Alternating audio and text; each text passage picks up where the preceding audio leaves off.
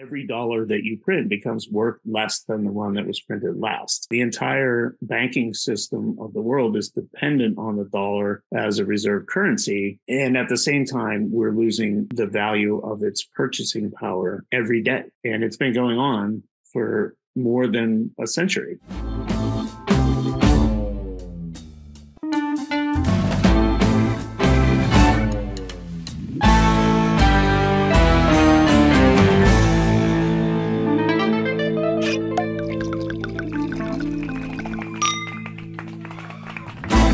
You've been doing a lot of deep analysis of what's been happening in banking and what's been happening in financial markets. And very keen to chat with you about that. In particular, I've come across a recent presentation you've given, Anatomy of a Bust, Banks Go First. And in that presentation, you make the argument that, we're in a panic, the panic of 2023. America's financial system is in danger of collapse. We're here to protect ourselves. Would you be able to take us through what leads you to this conclusion, Addison, please? And also, perhaps maybe to begin with, a bit about your background. How'd you've had, as I mentioned, you've had deep experience of this. It sounds like you've been looking at these issues for decades. Could you tell us a bit about your story and how you come to this conclusion, this threat of collapse, please? Yeah, absolutely. I've been studying booms and busts for a long time, since the mid 90s. This is literally the only work I've done in my adult life. And just to do a shameless plug right at the beginning, I just published a book called The Demise of the Dollar, which looks at booms and busts as they pertain to fiat currencies in the world. And the US dollar is deeply connected to the Aussie dollar. And I address some of that. And also, the dollar is a reserve currency of the world. So like even the Aussie banks or New Zealand or Japan or European banks use, and China as well, which is a big part of the story, use the dollar to store their wealth in. So there's a symbiotic international connection between my currency and yours. And that's what I've been interested in for this particular book. But I've also been studying booms and busts going all the way back to the famous ones like the tulip bubble and the Mississippi scheme from John Law back in the early 1700s, and then the South Sea bubble, which the bankers from London just ripped off John Law's idea, and then they went bust too. So booms and busts are pretty common in the financial cycle of our lives, and we have just gone through one, and that's what Anatomy of a Bust. It's just a special report we put out because it was interesting to have our very own boom and bust happen right in front of our faces. It starts really in 2018, where a lot of people were using low interest rates that the Fed had kept interest rates low to recover from the 2008 bust for such a long period of time that there's a whole group of traders who grew up in a world where interest rates were at zero or less than that.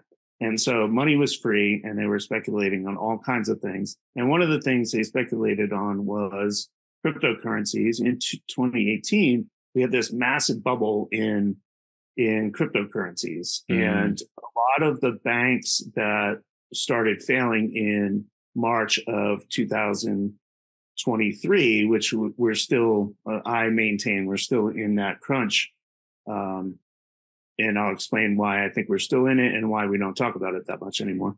But a lot of the banks, like Silicon Valley Bank, grabbed the headlines when they went bust in 48 hours because they had invested all of the money they were getting from tech entrepreneurs. They had invested it in treasuries, and then the Fed started trying to battle interest rates, and they didn't either believe the Fed or they didn't have any risk. There actually was no risk officer on the payroll at Silicon Valley Bank at the time. And they didn't realize what the impact of an aggressive rate hike policy by the Fed was going to be. And that was happening simultaneously with the collapse of FTX, which is the cryptocurrency trading firm that a lot of tech startups had their money.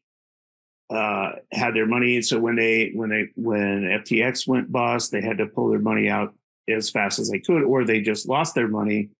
And in the meantime, the startups were being also financed by Silicon Valley Bank, notably, and they needed their money back to keep their startups going. So a conflux of different trends follow the theme of booms and busts that we've seen throughout history. So when it was happening, I was like, oh my God, this is our very own. Like, we could write about this. It's actually happening right in front of us. So that's what the special report is about, is like how that actually happened. And when Silicon Valley Bank collapsed, it collapsed in 48 hours because all these people wanted to take their money out to cover their own losses in crypto. That was technically what was happening. And they were just yanking their money out. And even though, as credible bankers, we would look at the way that Silicon Valley had put their assets, more than 50% of their assets were in treasuries, which are meant to be, the risk-free asset that banks should hold anyway. But they didn't calculate for the rising interest rates from the Fed to combat inflation. And then when there was a run on the bank, that's what we call it. It wasn't, it's a modern day extraction of digits, really. But when people started taking their money out, Silicon Valley Bank had to sell their treasuries at a loss. And it happened very quickly. No one thought that with the FDIC, which is the Federal Deposit Insurance Corporation that was set up by the Treasury to help small banks stay solvent, help depositors stay solvent. Nobody thought that can actually happen anymore. The FDIC was set up in the 30s to combat some of the forces that were going on in Great Depression. And then the Treasury itself gets together. They get all the Wall Street banks together, and they construct these bailout plans like what they did for First Republic. So all of those things happened, and they were grabbing the headlines from March until the beginning of May. But then our debt, what we call the debt ceiling debate, I prefer to call it the debt default debate, took over the headlines, and nobody's really paying attention to the banks anymore. But the underlying issues of the Fed fighting inflation and overcapitalization in treasuries exists in there's 36 banks in the U.S. that are still under FDIC protection, watch, conservatorship, whatever you call it. And then there's a bunch of other banks that are borderline. If what happened in March, where people started pulling their money out of banks as a sector on Wall Street, then those banks are going to be in trouble too. There's a couple others that I've been keeping an eye on that have me worried. PacWest was one of them. And they're just banks that are lending to more risky clients, and then depending on treasuries to roll out or to keep their investments safe. And depending on how long the Fed keeps raising rates, which I think they're going to raise them again, because inflation is not under control. It's not under control here in the US. It's not under control in Australia. I think Australia was getting really aggressive recently, weren't they? Well, they increased rates more than people expected. There was a surprise rate hike, and now the question is whether they will increase again. We've got a Reserve Bank meeting next week. It's a bit unclear. There's a lot of debate about what the bank will do. Everyone expects that they're going to have to increase at least one more time by the end of the year, possibly two.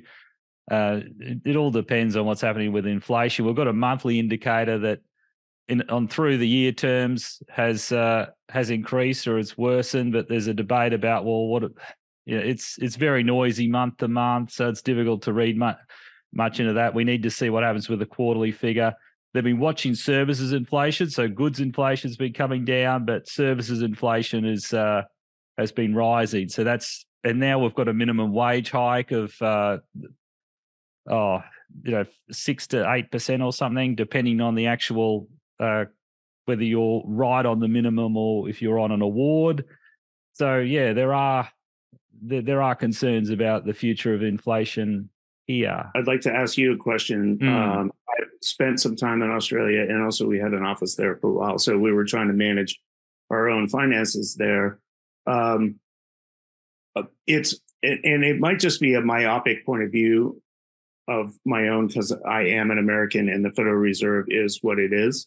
But when the Fed makes moves, often the Aussie bank or like Japan or EU will follow like a month later. Do you think that that's true? Because I don't want to sound like an arrogant American, which I probably am, but it always feels like the Fed is sort of like the central bank to the world. Yeah, that's true. It's not automatic. It doesn't always happen, but certainly one of the things that our central bank is conscious of is what's happening with the exchange rate. And if we keep our interest rates too low, then that leads to a depreciation of the Australian dollar, and that's bad for inflation. So we start importing inflation. So that's something that they are conscious of. And yeah, so and earlier when the Fed started lifting, was it last March or March last year? Or yeah, it was about a year. Yeah, a little over a year ago. Yep. Yeah.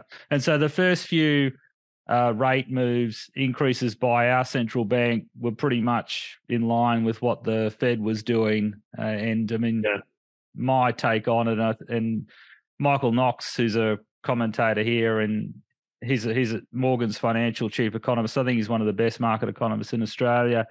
That was his view on it. That they were essentially copying the Fed. That the Fed was moving, so our guys had to. I mean, our central bank really. I don't know if asleep at the wheel's the right way to phrase it, but our first rate increase didn't happen until I think it was May last year. And so it was a couple of months after the Fed. The Bank of England had gone earlier. I think Reserve Bank of New Zealand really got onto it early. But yeah, I think our central bank just wasn't concerned enough about the risk of inflation. They were too much in that secular stagnation paradigm that they had prior to the pandemic, and that decade or so. They thought, oh, well, we're in this world of permanently lower interest rates, and there's no concern about inflation. We don't have to worry about that anymore for various reasons. I mean, that's literally what caught some of these regional banks asleep at the wheel. Was the Fed got really aggressive quickly, and even in the books that I've been writing. So I have this one, but I'm also looking at another one that's kind of like the political analysis of how we got to a position where we have $31 trillion in debt, which is just ridiculous, right? Mm-hmm. So looking at the trajectory of Fed policy from 1987, when there was a stock market crash and Alan Greenspan had just become our Fed chair. He dropped rates as a response so that people could get free money and prop up their balance sheets. That has been the response since 1987 until now. And they caught a lot of banks sleeping when they started raising rates as aggressively as they did. And they were afraid of a 1980-81 scenario where inflation would just get out of control. There's no anchor to the dollar, and everything is based on the dollar index, which is a basket of currencies, including the Aussie dollar, that determines what the value is. There was a ton. It's just astounding to me, actually, with all the history that we have with banking and even the Federal Reserve since 1913, like that there could be bankers who still have jobs that didn't Right. recognize what was going to happen. Yes. Yeah. Well, I mean, they play an important role in the economy, but yes, there are a lot of there's a lot of monetary mischief, or there are a lot of mistakes that are made for sure. Absolutely. I'd like to ask Addison about I mean, a few things I want to cover off on. You mentioned that this started in, was it 2018? So you think this started before the pandemic, is that right? And then the pandemic, all the policies during the pandemic made it worse or contributed to the instability? Is that what Yeah, you're? what I would say though is that they were separate events. I think that the policies really started in about 2012 when we were in QE2, meaning that the Fed was still buying bonds in the market, or in even actually buying up mortgage-backed securities in response to what caused the crash in 2008, which was a global event also because all the big pension funds and the hedge funds, they're all interconnected globally. So when we ran into our housing crisis in 2008, it affected everyone, and we saw the ripple effect really quickly. And what the Fed did to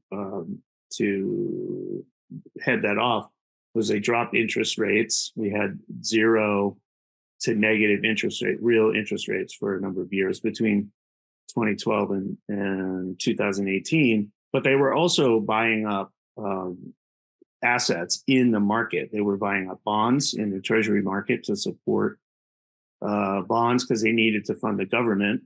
And then they were actually buying assets on Wall Street, which is like, that's an extreme measure.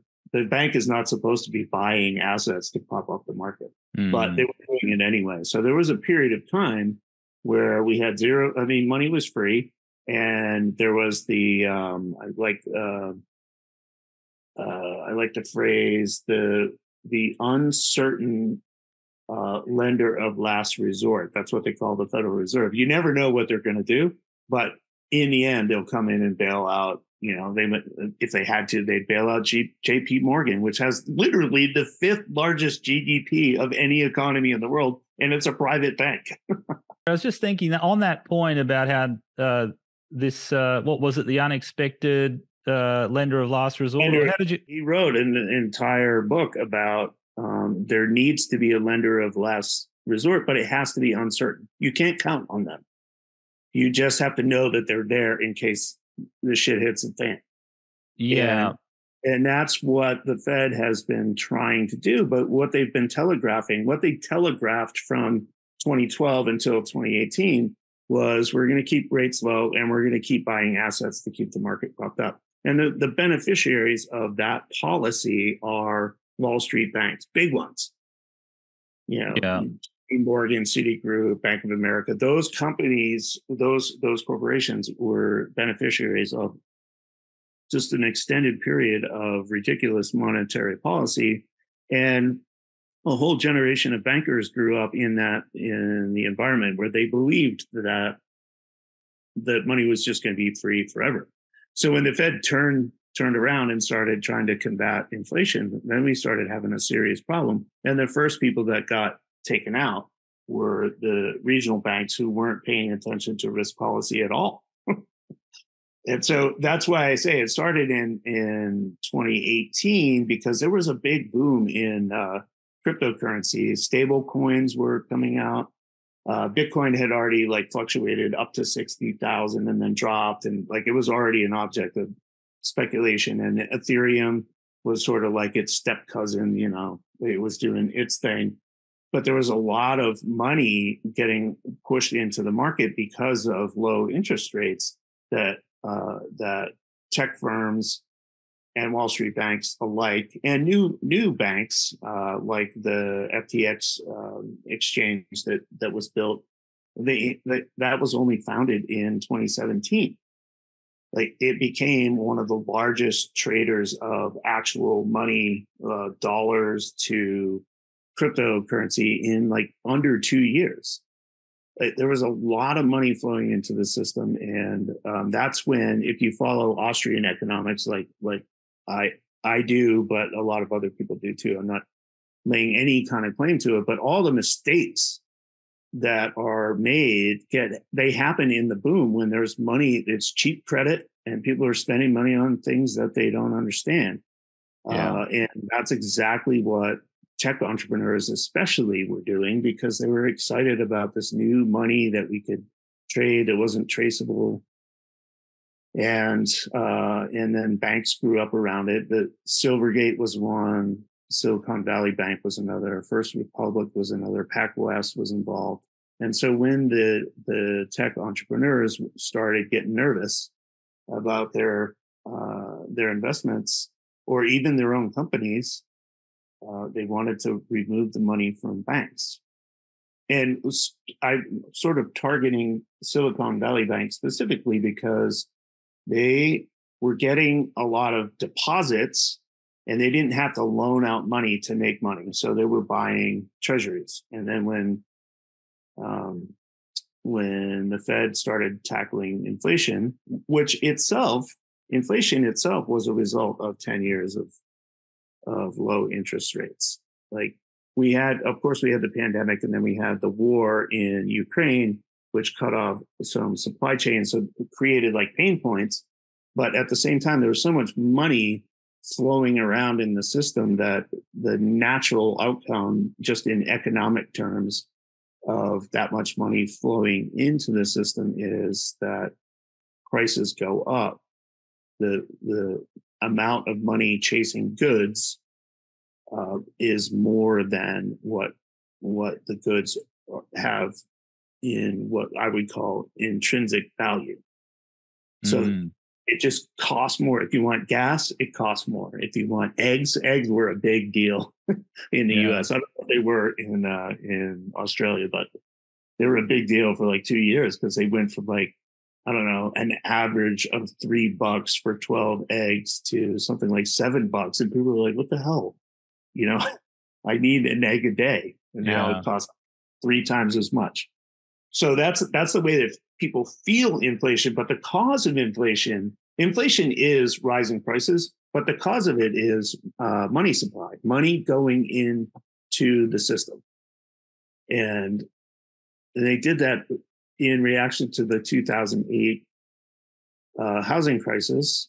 They were pouring money into the system and making it cheap for years, to a degree where people just started thinking that was the new norm. But when Powell got in place and he started raising rates, I mean, there's a lot of bankers, especially, who were like, "Oh, he's not going to be that aggressive about it because this is the new norm."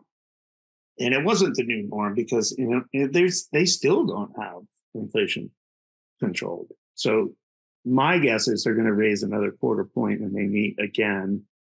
And then that's going to ripple out to banks in Australia and Japan. And mostly those are the three that I look at: Australia, Japan, and EU. Yeah. So, it's quite possible. I saw that the US, you had was it a good jobs figure? Was that what I saw? And so that they're saying the economy is more robust than they expected. And so, there could be still... Yeah, isn't it a conundrum a little bit that the Fed's job is to make sure that less people have jobs? Well, that's the Elizabeth Warren take. I mean, she was trying to really get stuck in a J Powell over that, I think, in Congress, wasn't she? Or I'm trying to remember, was it Powell or was it... Well, she was giving, that was a couple of weeks ago, she was giving a speech in front of Congress, but she was taking Jay Powell to task. So she wasn't actually even talking to him. But, right, yeah. But that's just a weird thing that the Fed's job has suddenly become to slow the economy down, make sure that more people are unemployed so that the government can then take care of them. It's like, it's not a free economy. Like, we like to think that America runs a free economy. We don't run a free economy at all. And their goal right now is to slow everything down. And then we got the jobs report that you're talking about. It was, I believe it was yesterday or the day before. It was more robust than what they were expecting. So they're saying, oh, yeah, the economy is still growing. We got to raise rates more to slow it down. Like, if we got a jobs report that wasn't as positive as it was, then the stock market would have actually rallied. Right.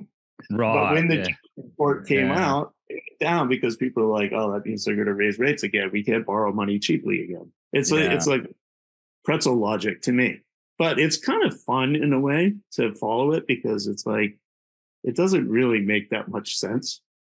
Yeah, it's interesting how markets react. Yeah, it's just that we just had the situation where, because we had this surprise monthly inflation number, and then we had the minimum wage decision, or the award wage decision yesterday, then the markets go, oh, that makes it more likely that the central bank here, the Reserve Bank, will increase the cash rate. And so what we're seeing now is that the dollar has appreciated against the US. So it was going down. It was going down to below 65 cents US, and now it's back up to around 66. So one thing that I wanted to point out, because I think it's a concept that a lot of people either have trouble with, but in this book, so I'm going to hold out the book again just because I think it's worth a read. It's pretty short, and my son helped me write it for millennials, so it's like a quick read.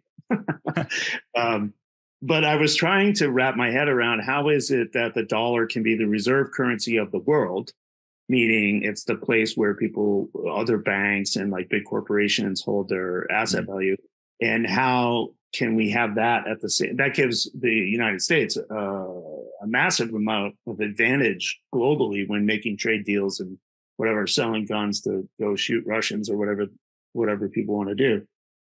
We can do that at the same time that we have inflation domestically, because there's a difference between the reserve currency of the world, which, you know, the Central Bank of Australia is gonna make deals with the Federal Reserve, like that is an exchange trade thing. Or if I don't know, if Apple wants to open a plant in Brisbane or something, like those exchanges happen in US dollars. And a lot of the commodities that Australia exports are priced in dollars, gold and like all the rare earths and copper, like those things, they're all priced in dollars. So there's a tremendous advantage for the US economy that we have the reserve currency of the world.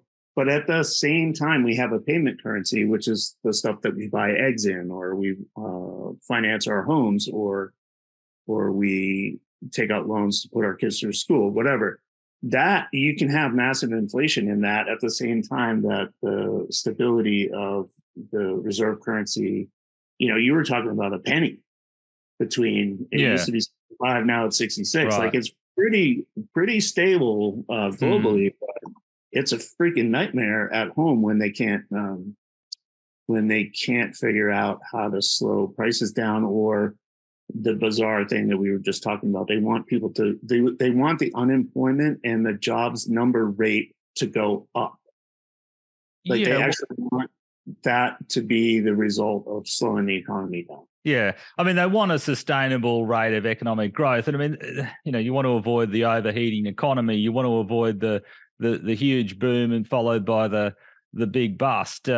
And that's a concern. I mean, in Australia, what we've had, particularly because in a combination of the massively generous pandemic response, I mean, just like nothing that was just ever expected. And I mean, incredibly generous to particularly to small business people, and also to welfare recipients who had their, if you're on the job seeker, you had that doubled compared with what it was before for maybe 6 months to a year.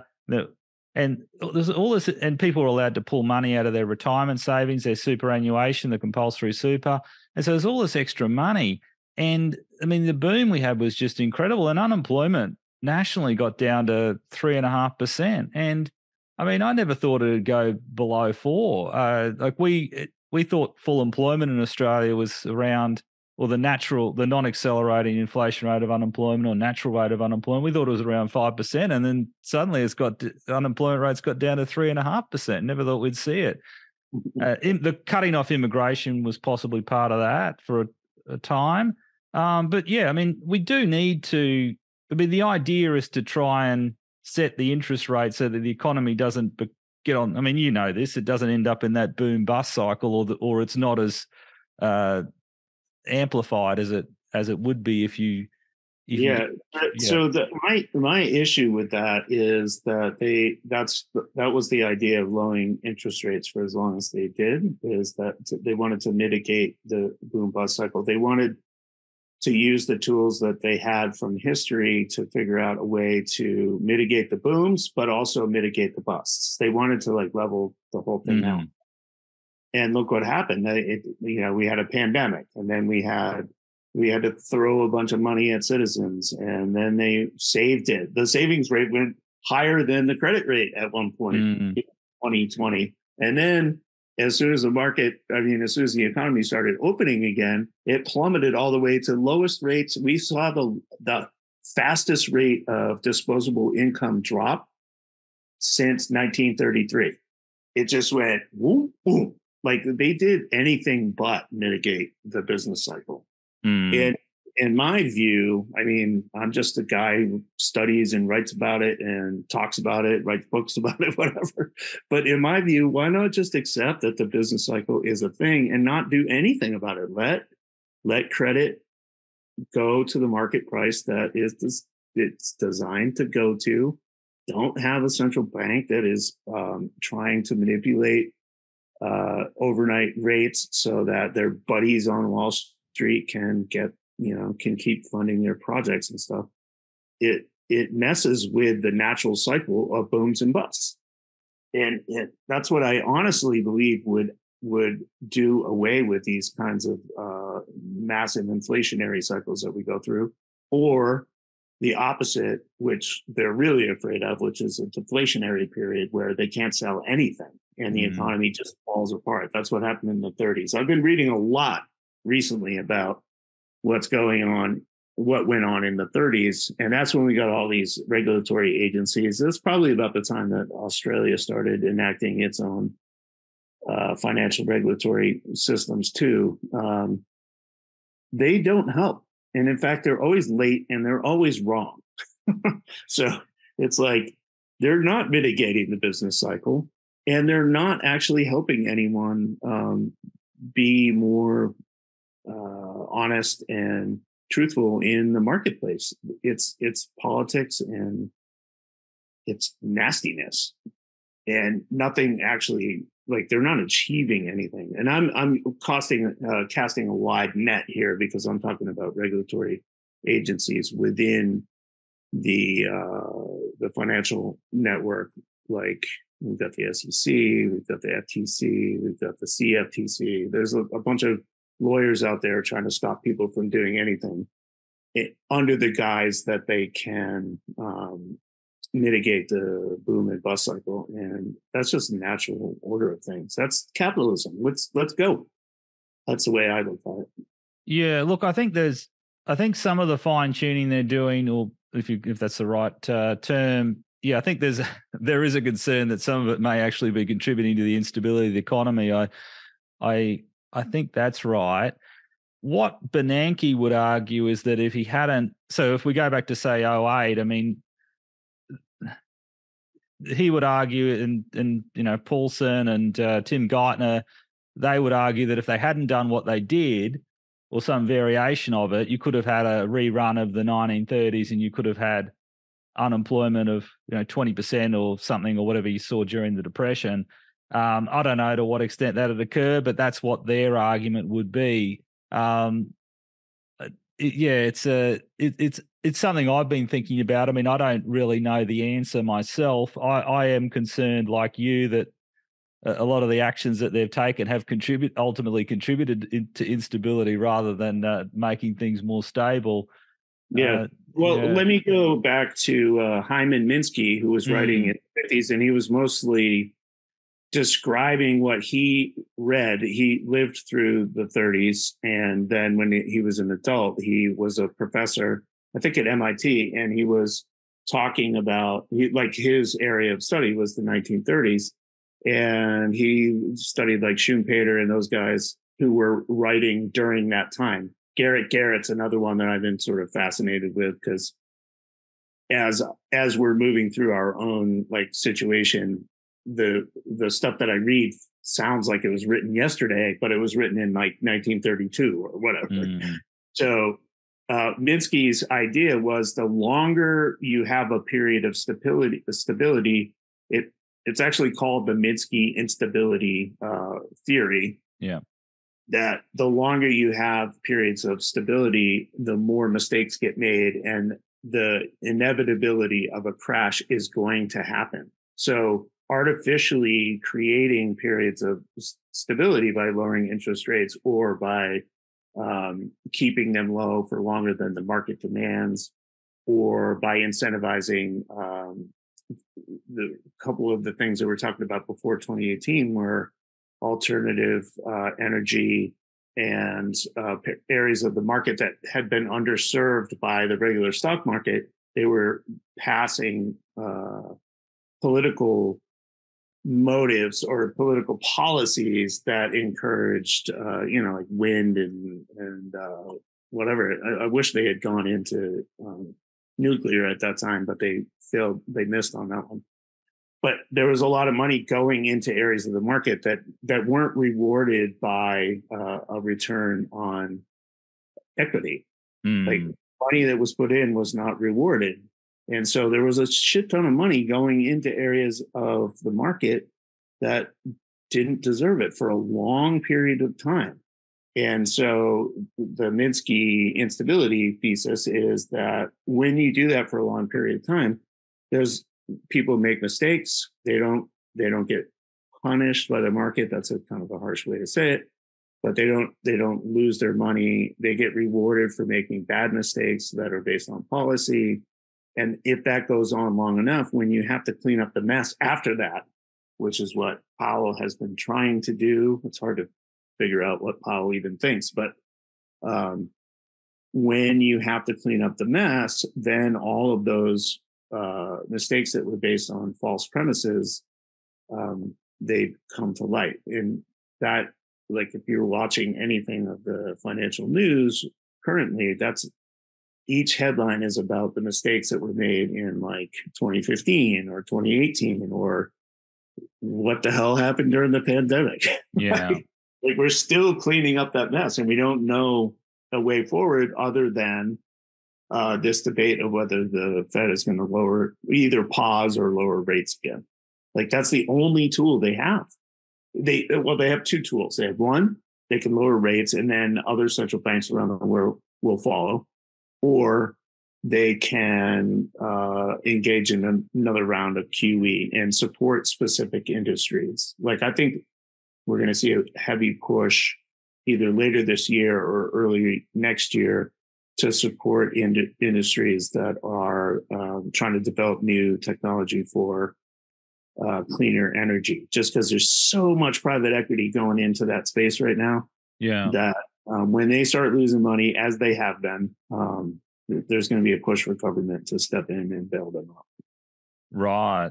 Okay. Even though, I mean, you've narrowly averted a debt default, haven't you? And they're going to have some cuts in discretionary spending. So yeah, I guess, yeah, maybe they'll find some way to do it. But Hey, let's talk about the debt default for just a second. Yeah, it's so absurd. Like, I'm like just a citizen of the United States. I grew up here. My dad was mildly conservative. I don't really give a shit about politics at all, because I mostly think that they're talking out of one side of their mouths and then they're making deals behind doors somewhere else, right?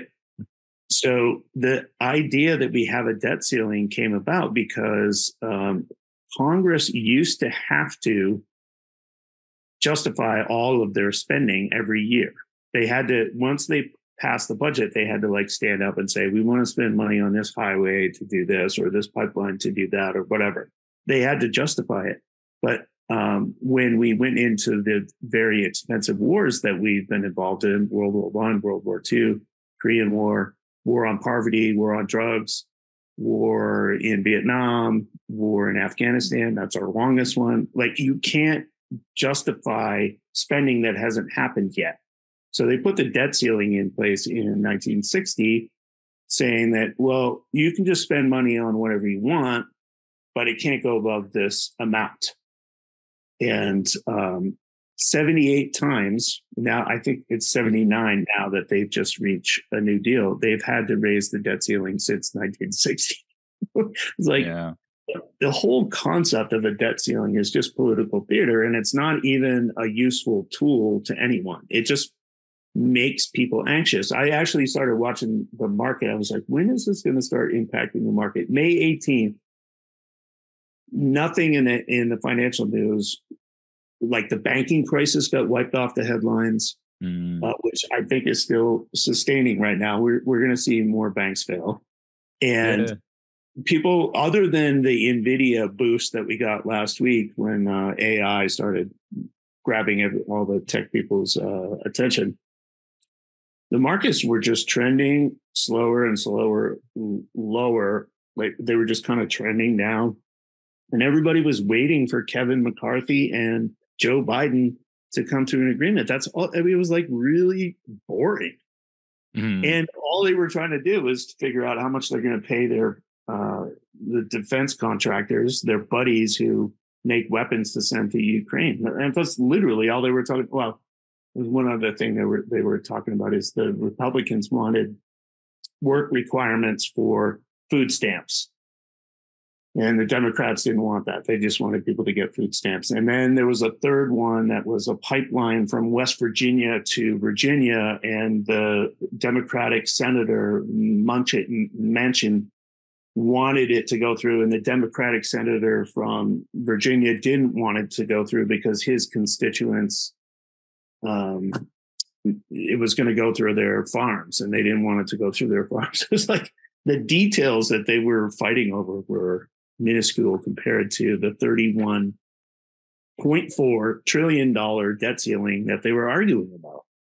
It's all politics. It's meaningless, and it's a charade that comes up. And they supposedly put a cap on it for 2 years, but I'm going to guess they're going to spend more than they agreed to, and we'll be in this boat again next year or in 2025. Oh yeah, because you've still got the problem of the unsustainability, a lot of the automatic spending, really. I mean, that wasn't even, that was off the table from the beginning. They're like, of course we're going to pay Social Security and Medicare and Medicaid and all that.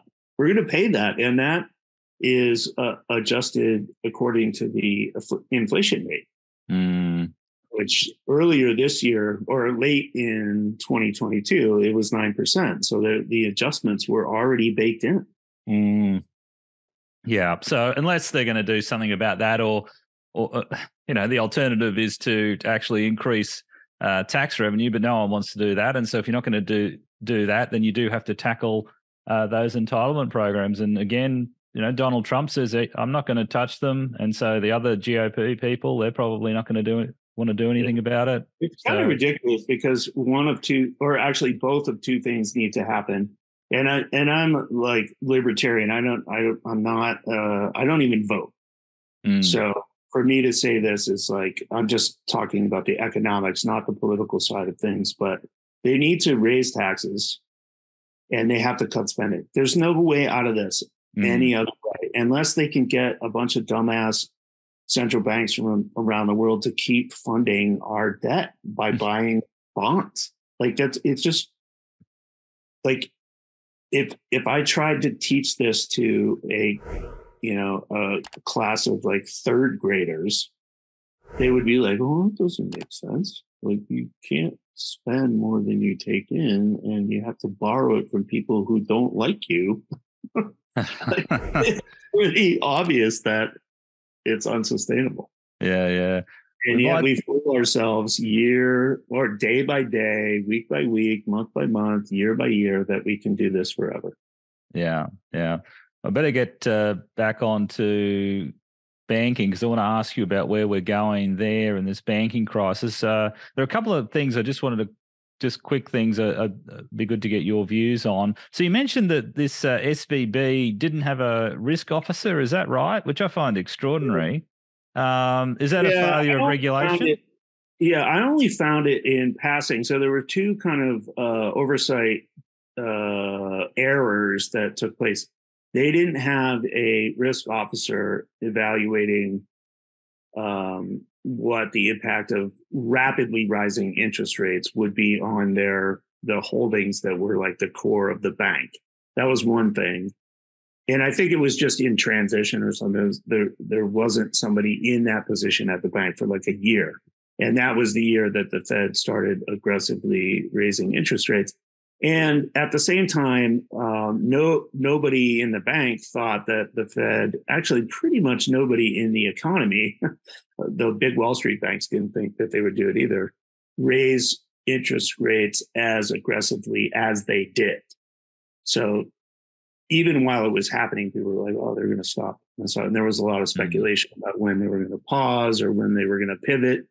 I remember back even before the banking crisis started, the big phrase in the headlines was, when is the Fed going to pivot? Meaning they're going to stop raising and they're going to turn around and start dropping.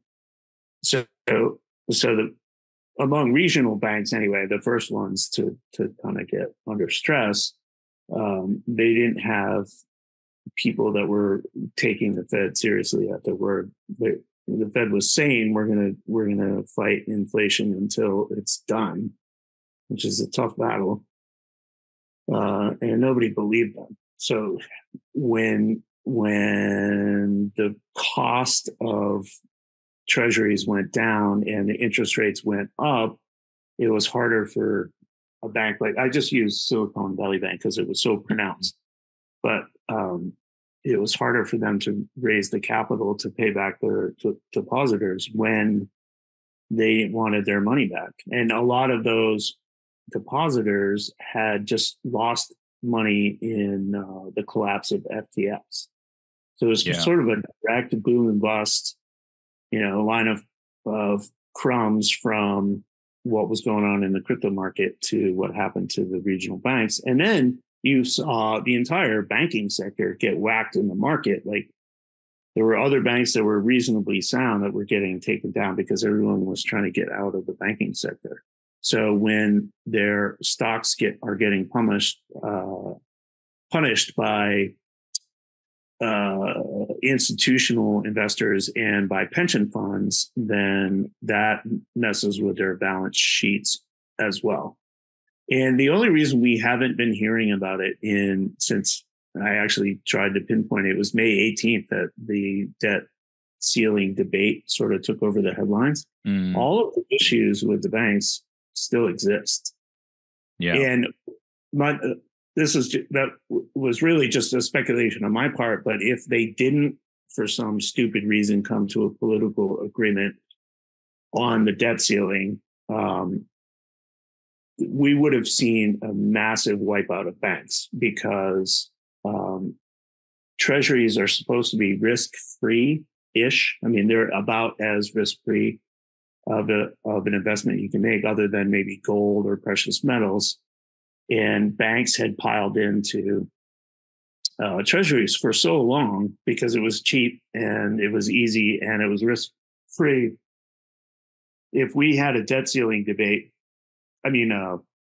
debt default, if the debate failed and we had a default, then treasuries would have become an object of speculation like other assets in the market. People would be like, I'm betting they're going to do this. I'm going to bet that they're going to do that. And the risk-free part of that, where you store your money, would have disappeared. That would have been a nightmare for a lot of smaller banks. And then the other thing that is kind of a nightmare too would be that JP Morgan, Citibank, Bank of America, the big Wall Street firms would have just gobbled up all of those assets at pennies on the dollar, which is exactly what they did with SVB and with First Republic. They just went in and they just took all the assets for like it was 3 cents on the dollar for First Republic. Yeah.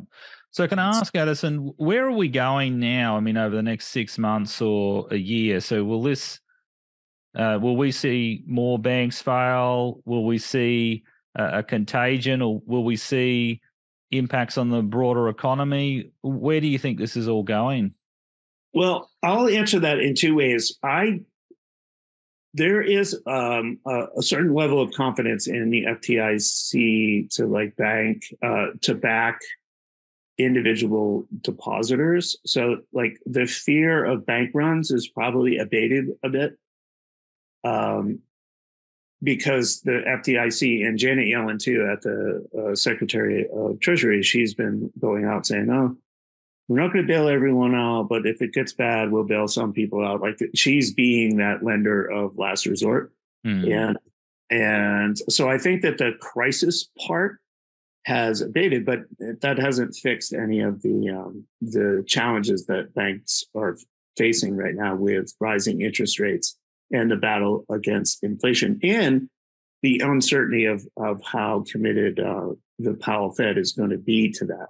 So so that's why I say I'm going to answer it in two ways. One, I detailed all of this in the special report that we were talking about, anatomy of a bust. This is exactly how it happens. And I actually got that phrase from Garrett, who was writing about how all the banks failed from 1932 until they were still failing into the 50s.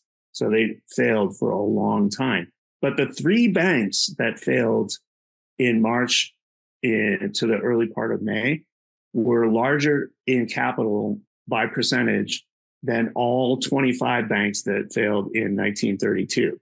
So like that doesn't happen by mistake. And that also doesn't happen without repercussions. And I expect that we're going to be talking about the banking crisis like 3 years from now, because it hasn't worked itself out yet, and they're still trying to fight inflation. So I don't know if we'll have a panic or a crisis period like we had between the beginning of March and mid-May. But I think the tension is still there, and it's definitely something that we want to pay attention to, because the banking system is the bedrock for all of the other stuff that we do.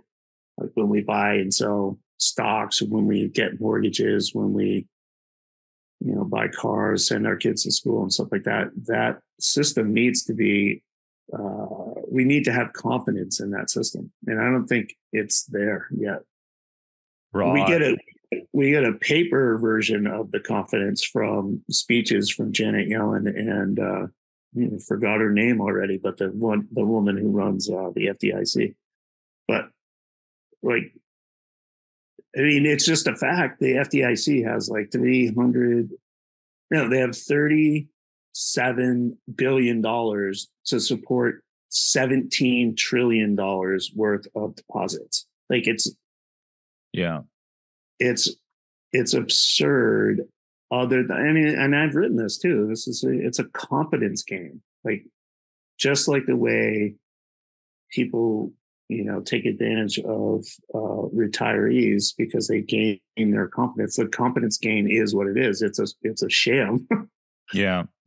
Now, the government is running a confidence. It's literally, people have confidence that the government will figure this out, and so they're just biding their time. And what are they going to do next? My guess is they're going to drop interest rates as soon as there's like a real crisis. They'll drop interest rates, and they'll get another speculative boom going on Wall Street. And usually what happens when that happens is that mutates into bubbles in other markets too. Like Australia always benefits from booms in the commodities market. And China always benefits from new tech development, and the Europeans benefit from new speculation in travel and tourism. Like it's almost predictable what's going to happen next. Right. Okay. So this is your report, Anatomy of a Bust. I can put a link in the show notes to that, Addison. Yeah. And just trying to think about what the risks are. I mean, you make the case that more banks are probably going to fail. Maybe we won't have a bank run. We won't have bank runs, like the traditional bank run in It's a Wonderful Life, and you see, yeah, exactly. Yeah, maybe you won't see all that. Digital now. Yeah, that's right. But there could be bank runs, and then presumably there'd be some economic ramifications. What do you think the chances of something like 2008 happening again, or something worse than that? What would you put the probability of that at in the next couple of years? Right now, I'd say it's pretty low, because one of the things that happens is, like human beings, the people who run the government also learn. And they did what they thought they had to do in 2008. I've written about this many times, that Paulson delivered a 3-page memorandum to Congress and said it at like midnight, and said, you have to bail out these banks, otherwise the entire global economy is going to fall apart. It was 3 pages, and they just followed it. So I think they've learned that through monetary policy, and also working in concert with other like the Federal Reserve System of the world, that they can mitigate crises, but that doesn't mean the problems aren't still there. So that's why it's important to understand how booms and busts even take place. You can't keep interest rates at 0 for 10 years and then expect that no inflation is going to pop up. Like it's ridiculous. But it's worth understanding the mechanisms behind the banks and whatnot, because that's where the money flows. That's how the markets work. That's how they determine interest rates for all kinds of things, credit cards and student loans and banks and cars and all that kind of stuff. Like the economy functions on credit, and banks are the source of that credit, and they're all connected to the Federal Reserve System. So it's worth paying attention to what they say. And I hate that. I don't like politics, and I don't like the banking system, but I warn people that they ignore those things at their peril, because when you need to do something financially in your lives, you're sort of dependent on decisions made by people who live far away from you and don't have your interests in mind. Yeah.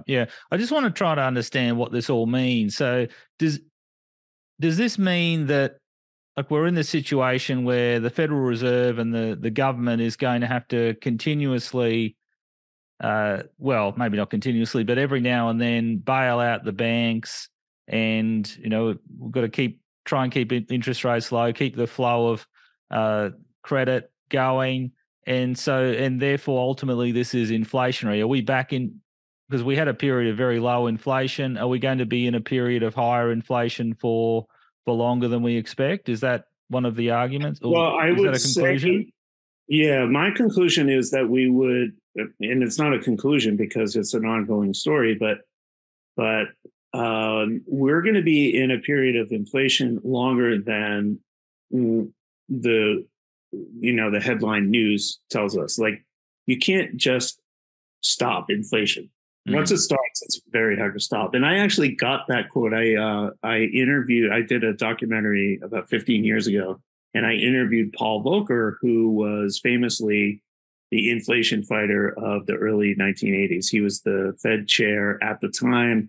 And what he said 2 things that have stuck with me. He said a lot of other things, and I published all of what he said, but he said a couple other things that are 2 things that have really stuck with me. One, he's like, actually, I'm going to set the stage too. This is after walking past a couple of cartoon pictures of him that he had framed in his office, of him like turning off the inflation spigot.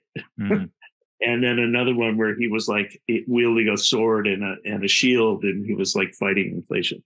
So he was kind of like a caricature of that time. And that was the worst inflation that the world had seen since the late 1800s, since the Panic of 1893.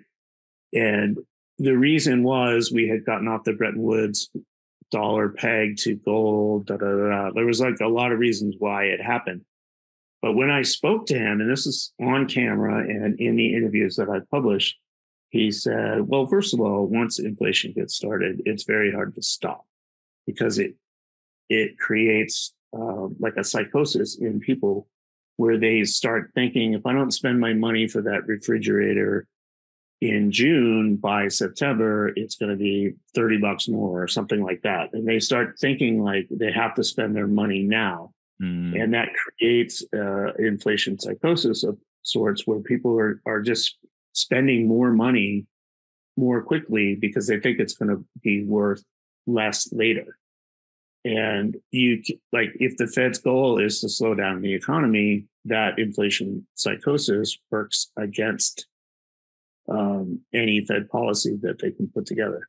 The other thing that he said, which I thought was really interesting, was he did not, like everyone, the way that the popular media talks about his efforts at the Federal Reserve was that he raised interest rates to slow inflation. And what he told me, he said, I didn't raise interest rates. I only raised the amount that we were willing to pay on treasuries to fund the government expenses. So like he was working in the mechanism, and this is kind of what Janet Yellen was talking about leading up to this debt ceiling debate, is that the government has obligations and they've already spent the money. They have to pay their bills. If they can't borrow the money by selling bonds in the bond market to fund the government, then they default.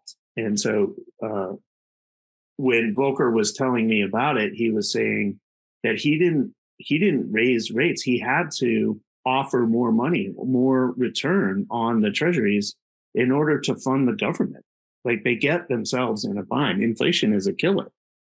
And I think Powell in in the early stages of combating what we see as rampant inflation has been trying to avert that. Like there was the pandemic and there were supply chain issues that were also causing price rises. He was trying to avert chasing the return, like what Volcker had to do. So the short answer to your question is governments learn over time how to combat these issues, but they don't have the answers. They're just putting in place policies, and we read about them and we're like, oh, that's a good one, that's a bad one. We vote politically, we do whatever, but there's no answer to inflation or deflation. Like we don't know how to actually manage the money, but there are people that are appointed to positions that put policies in place, and we just have to deal with them. And that's mostly what I do in my writing is I don't take a position. I just try to understand what's happening. So then you can move your money accordingly. Like there's this one situation that appeared in early March, which I just thought was fascinating. A lot of homeowners, me included, had taken advantage of lower mortgage rates. I refinanced a couple times to get down to like a little bit over 2.5, which is like historically low. You could then buy that was in I think it was probably 2018 the last time I did that, because I was taking advantage of a historically long period of low interest rates. Then when they started hiking the Fed fund rate overnight, treasuries started paying more. So you could actually, if I was borrowing money at like whatever, 3%, I could buy a treasury that was paying 5%. I could just pocket 2% just for buying the treasury. And that went on for, there was a period of time where the rate was going up. And if I was already borrowing money at one level and the rate was going up over here, then it's like a no-brainer. But if you don't understand what's happening in the macro picture, and that's why I write these books, is like you don't even know that those opportunities, you don't know when to buy in at the lowest point, but you also don't know when to buy the treasuries when they're paying higher.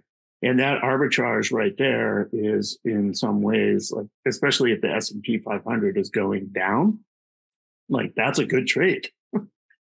So anyway, that's what I try to do, is try to like to get people to understand what the macro picture is, and then we issue trades accordingly.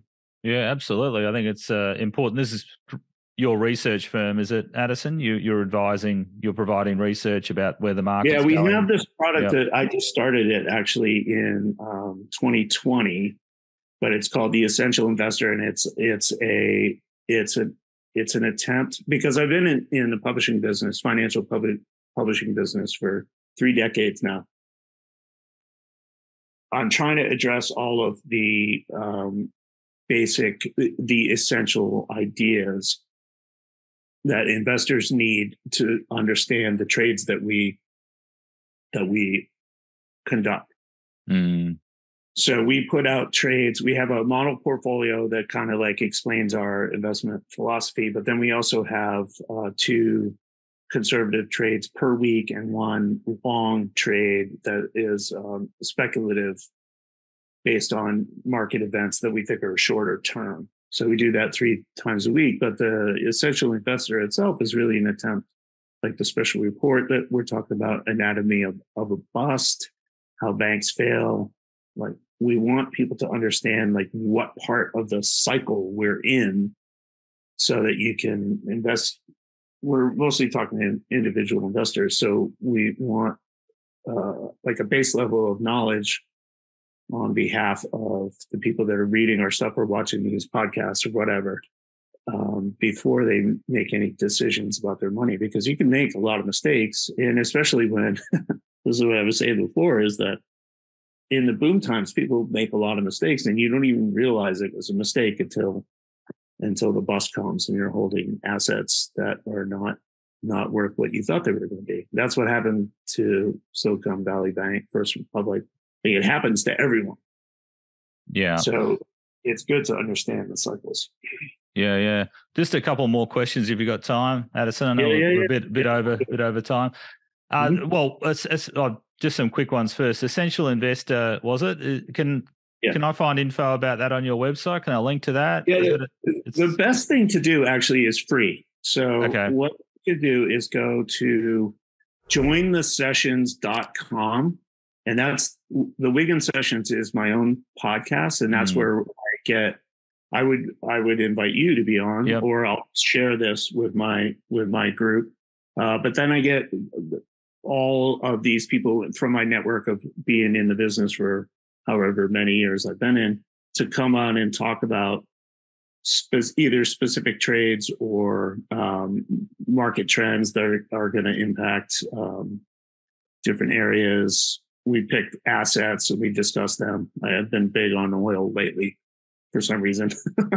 But we have a number of special reports that you can get. The one that I'm offering for free today is Anatomy of a Bust, because it explains exactly the ideas and the theory about why the banks are going bust right now.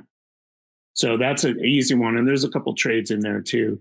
But you can go to jointhesessions.com/EE, because I tagged it to your podcast.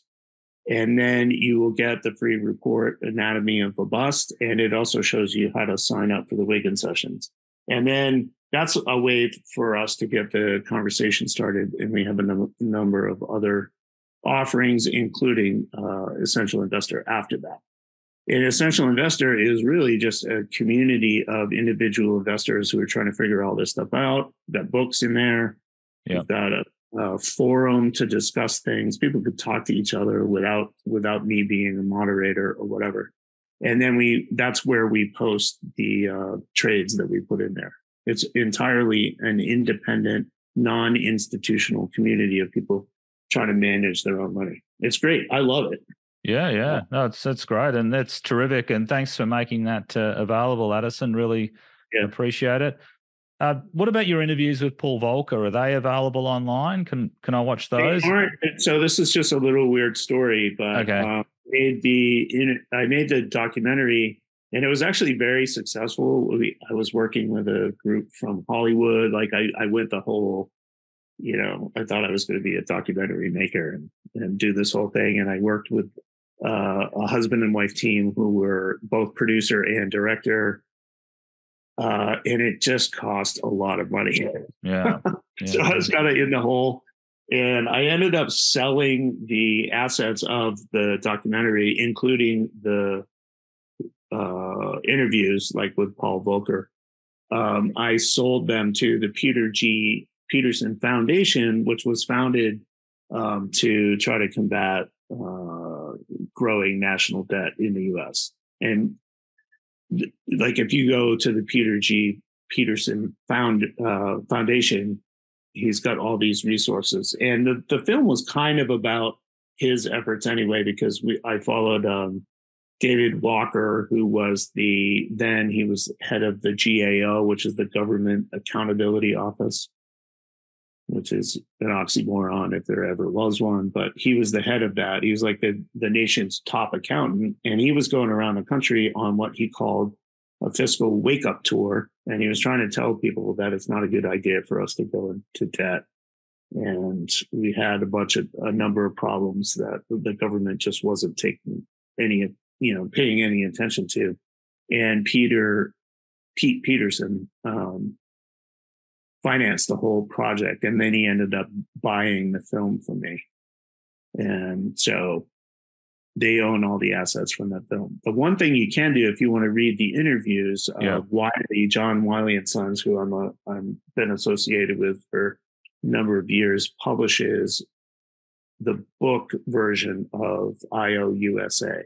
Okay. It has the actual transcript from the documentary, but it also has all of the interviews, even the ones that didn't make it into the movie. It's all published in that one book. I will caution, though, what I was freaked out about at the time. I made the film from 2006 to 2008, and I was worried that we were going to cross the $10 trillion national debt level. Yeah. Right. Yeah. Okay. Yeah. So it's kind of dated when you read it, but the logic is the same. Yeah. Warren Buffett is in the film, and we actually did the premiere of the film on August 22nd, 2008, at the Quest Center, which is where Berkshire Hathaway has their capitalists. What do they call it? The Capital Con every year. Berkshire Hathaway's shareholder meeting, and we held it at the same place that they do it. And 6 weeks later, in the film, I was trying to use the government numbers, and I'm like, in the film, we're like all panicked because they're going to cross 10 trillion. 6 weeks later, Lehman Brothers went bankrupt. And the day after that, that's when Hank Paulson delivered his 3-page bailout plan. And before the end of the fiscal year, which is September 29th of every year, we had already gone over 10 trillion. So my movie came dated before I even released it to theaters. And then by the time Obama became president, which was only 3 months after that, we didn't even know. We hadn't had the election yet, so we didn't know he was going to be the president. But by the time he was sworn in on January 20th, 2009, we had already crested 11 trillion. Like, the spending rate just took off from there. And now it's like, it only makes me laugh now because I'm like, we're at 31 trillion. What the hell was I worried about at 10? Yeah. I mean, that's right. I mean, it's higher now in GDP per terms. I mean, obviously we've had some inflation since then. It's much higher. Yeah. That's enough. During that time, we were worried that we would go over 100% of GDP. And Japan at the time was 130 of GDP. Japan is now like 225 of their own GDP, and we're at like 148. Like, that is just exploding around the world, and we don't have any political means for dealing with it. Yeah, exactly. I agree. Yep. That's right. Okay, just a couple of things because, it's great conversation. Quickly, what about crypto? You mentioned crypto was part of the story. People will. Well, I have a theory about crypto, and it's the same thing it's the same philosophy I have about the internet itself. Is that we had in 2001 we had a big boom in internet stocks, like even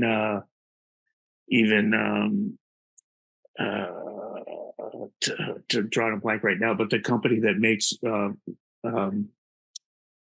makes insulation for houses was doing fiber optic, and they dropped a .com on the end of their name. They weren't even a tech company, and they exploded in value. Yeah. Wait, what's the pink insulation that we all use?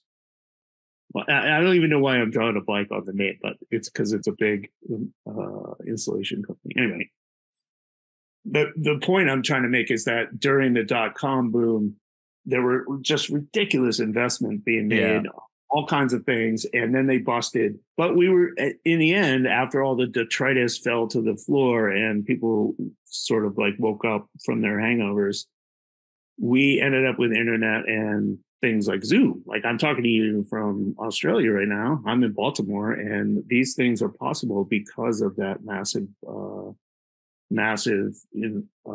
innovation and the investment that went into that period. Like that, even with Agora, the company I've been working with for a number of years, we exploded when we went online, and we benefited greatly from the innovation of email.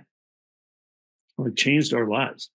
So I have the same sort of perspective on crypto, is that I think it's speculative, and I think there's booms and busts, and we saw that 2018 was crazy. Yeah. And then we saw another spike in different, like Bitcoin and Ethereum and some of the stable coins in like 2021. Last year was a nightmare. We called it crypto winter because the underpinning, actually, this is part of the story I'm telling too, is that two of the stable coins that FTX and Alameda Research were investing in, the traders, they were supposed to be pegged to the US dollar, but the traders unpegged them without telling anyone. And that started the slide of FTX. So I think you're going to continue to see that kind of speculative nature in crypto.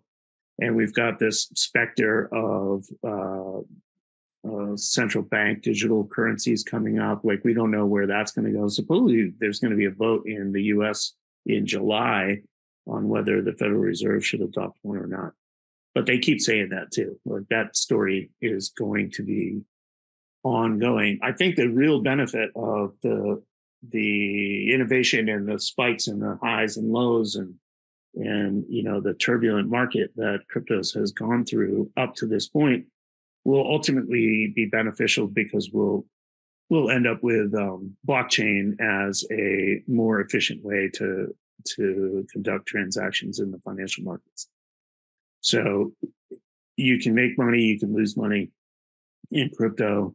I'm not a crypto evangelist. Like, I believe that it's going to be a substitute to the US dollar or the world banking system. But I do believe the efficiencies that are brought to transactions are going to be beneficial to everyone. And that's kind of how I look at it. Even from an investment standpoint, I'm like, oh, Bitcoin's at 15,000. Maybe I should buy some. And then it's at 27, and then it's at 9. I'm just like, no, I'm not kidding. Somebody tried to buy some property from me a couple of years ago. I think it was in 2021. But they would only do the exchange in Bitcoin. And I'm like, I don't know if my property is going to be worth less or more if I take your Bitcoin, but I do know what the value of the property is. Yeah. So I think the speculative nature of it is, it's too early to like, I prefer gold and silver to Bitcoin or Ethereum at the moment. Maybe there's a time when it makes sense to like use it as a banking tool, but not right now. Too speculative for me. And but I do think that the benefits of blockchain are going to be like email to us, a couple of years from now, where everyone's going to be using blockchain for efficiency, which I think is great. Yeah, that in the boom bust cycle, that's what happens. People invest a lot of money quickly into innovative projects, and a lot of people get burnt, a lot of people get rich. And then what we end up with is the core technology that benefits humanity as a whole. I mean, I love technology. Yeah. Yeah. Just on the just one thing I wanted to cover too is this demise of the dollar you talk about. So is this a long run concern of yours about where the US dollar is going? And I mean, this is related to the points you're making about banking. Yeah, the thing is, like I mean, I could flip through the book. There's one great chart that shows what has happened to the dollar. I'm not going to be able to find it and make it make sense to your viewers, but since the Federal Reserve was founded in 1913 to the original goal of the central bank was to stabilize the currency and maintain its purchasing power in the economy for payment currency users like me. Like I'm supposed to be able to figure out what my dollar can buy and for how long. But it's lost more than 97% of its purchasing power since 1913. And it's a steady slope downward. The more money they pour into the system, like every dollar that you print becomes worth less than the one that was printed last. And the entire banking system of the world is dependent on the dollar as a reserve currency. And at the same time, we're losing the value of its purchasing power every day. And it's been going on for more than a century. Their main task was to preserve the purchasing power of the currency that we use in the payment system in the economy. And they have done anything but that. And it's historic. Fiat currencies never worked. It accelerated after 1971 when the Bretton Woods system fell apart. The only thing you can do is understand it and then try to move your money around into assets that accumulate value over time. That's why I like gold and silver, because there's a little bit more speculative. But gold, when I was younger and first trying to understand how these things correlate, gold was trading at like $253 an ounce in 1999, I think, and now it's trading on average a little bit above 2,000. Over that time, the S&P 500, it's outpaced the S&P 500, which is the broadest measure of big stocks. It's just been a better investment over time. And that's just generally what I think is it's a reverse correlation to the dollar, which is supposed to be managed by the bankers who keep sort of forgetting about risk and inflation and those kinds of things. Right. Okay. Might have to come back to fiat currencies. Yeah, it's a big topic, but another time because I've really picked your brain and it's been great, Addison. I don't mind. That's okay. Yeah. Well, very good. That's great. And yeah, maybe if you wanted to sum up broadly the anatomy of a bust, would you like to summarize it, or is there anything else you'd like to say before we wrap up? No, I mean, I would just say that it was my attempt when I was already following the story of FTX, and I knew there was going to be a knock-on effect, and I had, starting in about December of 2022, so like 6 months ago, I was like, this story is not going to go away, and there's going to be a knock-on effect in other parts of the market that we're not aware of right now. That was in December. And then by March, we started having banks fail, which nobody thought was even possible anymore with the Federal Reserve System and the FDIC backing out small depositors. Like nobody thought we would have bank runs ever again. And then we had the three largest ones within a 6-week period. So I had already been kind of following the story and trying to understand how it would even be possible. So that's what's in the report is like, here's what happened. Here's why it happened. Here's what you need to pay attention to. And here's how it fits into the historical perspective of booms and busts. The credit cycle is a real thing, even if the government is trying to mitigate it. It does exist, and it impacts everyone because you need a bank to save your money, to borrow, to do things that you want to do, to run your business. You need a bank that works with you.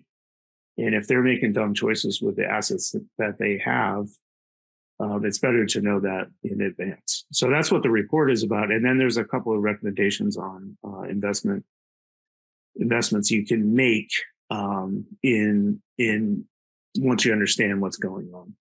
We actually recommend the bank. Yeah. So this is for US banks. I'll have to have a conversation. I don't know if you look at Australian banks, if that's something I don't. I haven't looked at Australian banks except for in the macro sense, where I'm aware that the Federal Reserve decisions to move rates also has a knock-on effect in Australia, New Zealand, China, and Japan and Europe. Those are like the big ones. Russia was part of that too until they decided to destroy their neighbors.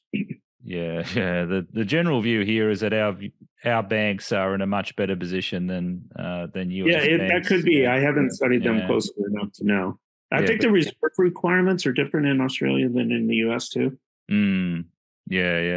There are definitely differences. So might have to. I'll have a close look at that myself. But look, Addison, it's been terrific. I've spent probably more time than you may have expected delving into it, because I think what's great is you do deep research and you make I don't know, big calls, I suppose, or you make you really let us know what you think, and I think it's great.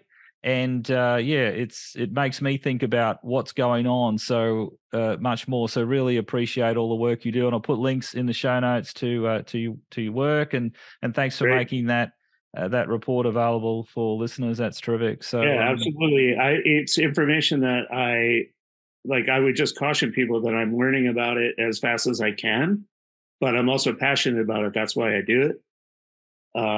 This whole project that I have, the Wiggin sessions, is a passion project. I like talking about this stuff. And then it makes me think, just like you're saying, it makes you think. And I want to give away the report just to spread what I've learned, because I think it's important stuff especially if you're trying to manage your own money. It's really important for you to understand the bigger trends. And I have a philosophy degree, and I studied literature at school and stuff. So I'm interested in the stories of what's going on. And it might sound perverse, but I was actually excited when we started having our own banking crisis, because I'm like, holy shit, it's happening right in front of my face. I just have to read the news. Get the report. It's interesting, and it's helpful to make sense of what's happening in the news too. Certainly, I guess it could be exciting, stressful. I remember being in Treasury here in Australia during the financial crisis. We didn't have it as bad as it was in the States, but it was still quite stressful at a time when we started seeing the drop in government revenues and the need to borrow lots more money. And my biggest concern, I put this in the report too, but my biggest concern right now is, we were talking about the savings rate during the pandemic. I think the same thing happened in Australia too. The savings rate was high because there was a lot of government stimulus, like direct payments to citizens. So the savings rate, and then nobody could go anywhere. So the savings rate went really high. It actually peaked above consumer credit for maybe a month. And then as the economy started opening up and people started traveling and making decisions like, oh, we're free, we can go do what we want, the savings rate plummeted. And then the consumer credit rate for all of the things, so I'm only talking about the US, but I'm sure it's mimicked in other Western economies. The consumer credit rate skyrocketed before the Fed started raising rates. So all these people are taking on adjustable rate credit cards and loans and mortgages and things. And then suddenly the debt service that they have to pay on those rates went through the roof. it's tripled. So you had a plummeting savings rate at the same time that you have a service to debt ratio going through the roof. It's not a good scenario, and we haven't even really seen that impact on like earnings in the S&P 500, the big retailers and stuff like that. We haven't seen what that impact is going to look like yet. So that's my kind of my biggest concern, other than the banks themselves, because they didn't calculate for it. There's two kind of points there that I'm keeping an eye on. Yeah, fair point. Well, definitely, I'll keep an eye on it too. I think they're really good points. Okay, Addison Wiggin, thanks so much for your time. I really enjoyed that. That was terrific. Gene, it's good to talk to you, man. Very good. Thanks, Addison. Yeah, we'll talk to you soon.